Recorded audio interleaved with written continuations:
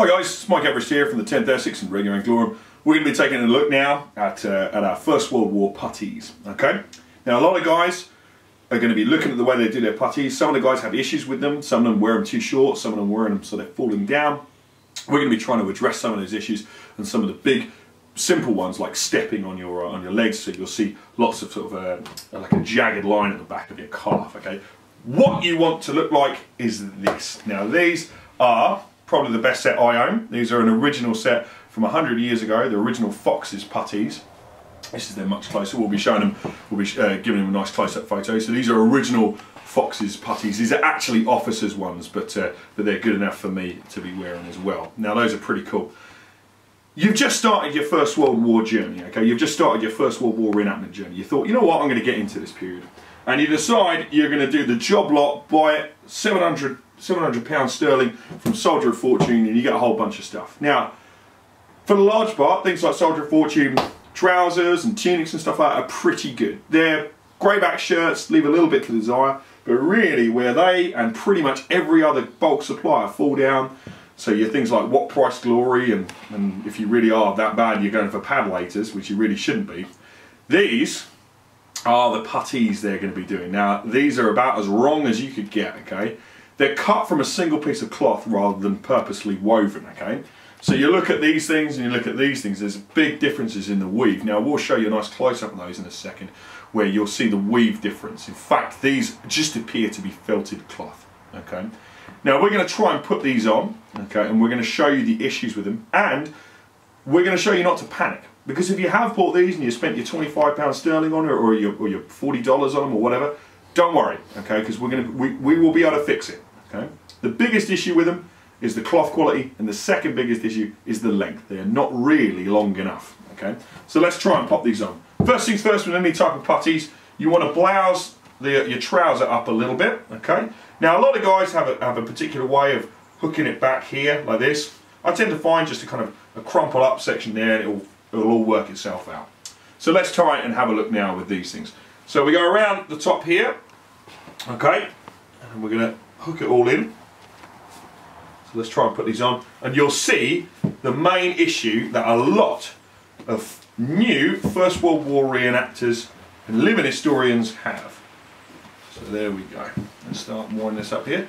Now you can already see the issue starting to occur. These problems here, the stepping, which looks unsightly and very, very messy. So let's take a closer look. So we wind it round with the tape there. That's something that we don't have in the Dark Ages. We have to tuck it under, or even use a garment hook. The tape is a useful thing though. Nice little loop there. We'll show you how to do that loop in a second. And it blouses over. So, not the worst thing in the world, and that's because we're largely, effectively polishing a turd here. These issues here, look at these, big stepping problems here. That's going to be a serious issue, big serious problem here, okay? It's going to look sloppy, and it's going to contribute to your puttees falling down in the field. Now, if you're just doing standard parade stuff, you want to look as smart as possible. If you're doing living history stuff, talking to the public, not only do you want to look smart as possible, you want to keep these up. If you're doing tactical events, things like in trenches, places like Newville, or across on the west coast as well, there'll be sites like that. These things, you want to keep them as protective as possible. They need to protect you from barbed wire, and they need to protect you from getting your stones inside your shoes. So if they're falling down halfway through an assault, that's a disaster, okay? So, how do you fix these? Before we move on to getting the decent pairs, how do you fix these ones?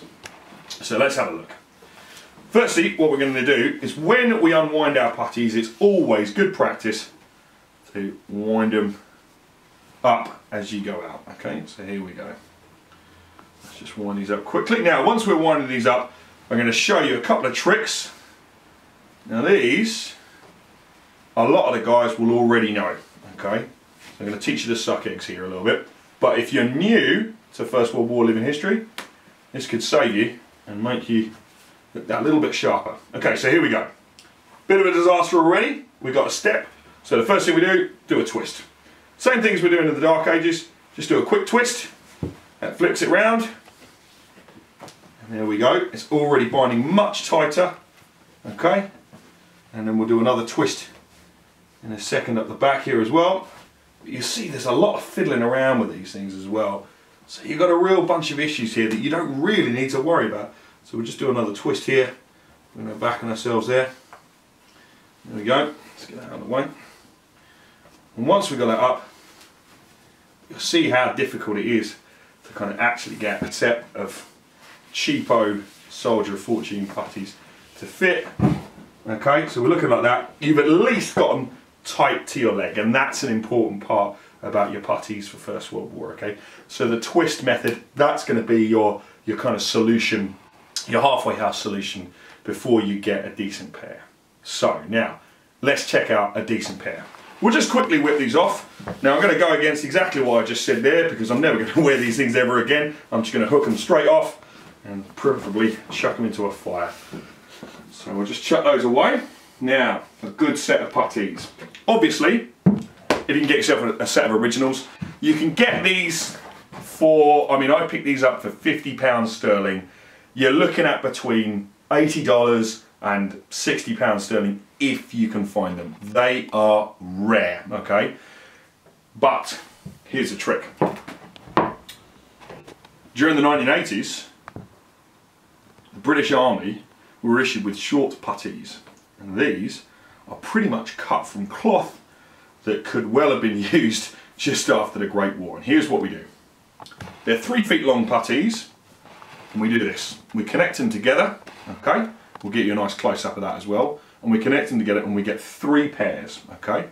Once you've got 3 pairs together, so there's our second join. Once you've got 3 pairs together, you're going to have enough to be able to go all the way up your leg, and it's going to stretch nicely. Now these, you're going to have no problem putting on. So here we go. Once again, blouse the trouser a little bit. Make sure your laces are all tucked in. And we don't have to worry about tucking them underneath your feet like you do in the Dark Ages. So let's just tuck that around like that. And here we go. You notice, much quicker, much easier, with a much better effect. Here we go. And we're done. Look at that. Easy peasy. Now, to tie it off, here's what I do. Okay, so if we can see if we can zoom in on that one. Watch my hands there. So I just do like a little loop underneath it. Take your finger, stick it there, and then just give it a quick knot there. Pretty simple like that. So you got a quick release knot. I just tuck that in there. I tuck that under that, and then because you bloused your trousers, it can come over the top and it can hide the top. There you go. Nice clean line up the back of the calf there, so it's looking good, and a really nice clean set of puttees.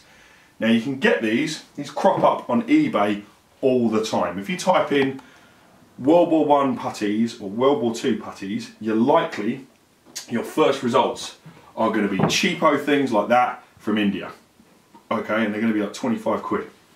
Have a look, see if you can type in the word 80s puttees or NATO puttees, okay? You'll be able to catch them. They'll come in short sets, okay? I'm just going to grab a pair for you. So we've got some sets here. Here we go.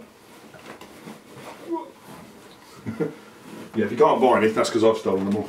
So this is my collection at the moment, which I'm going to be stitching together for a bunch of our guys out in the States.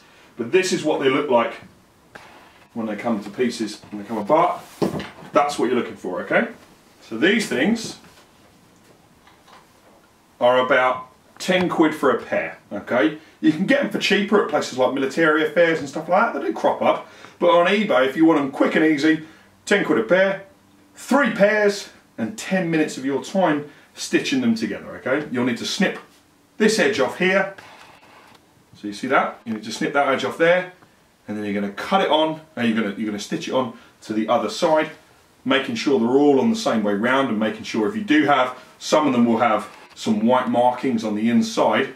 Those white markings will be sort of like cloth mill markings, making sure you've either scratched them off or they're all on the same way out. You get 3 pairs, they go up nice and easy, and you've got yourself a fine set of puttees there, okay? And that's really, 2 different ones here, that's really what you're looking for, okay? If you can't find originals, which are going to be really, really rare, some of them come out from Canada, But if you can't find originals, then get yourself a set of 3 pairs, okay, stitch them together. Now some of our guys in the Great War are a lot taller than they were back then 100 years ago, okay? And some of them have better developed calves, okay? So same issue that we have in the Dark Ages and the same solution exactly.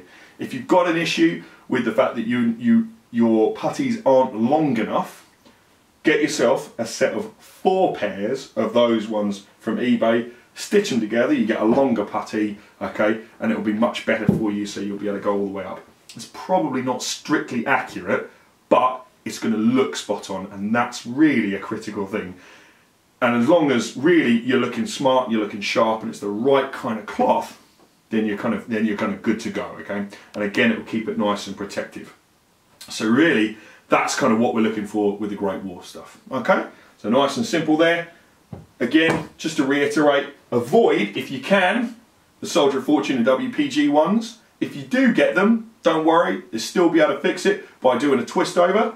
Or, if you can do it, find 3 sets of the ones from eBay and you can go from there.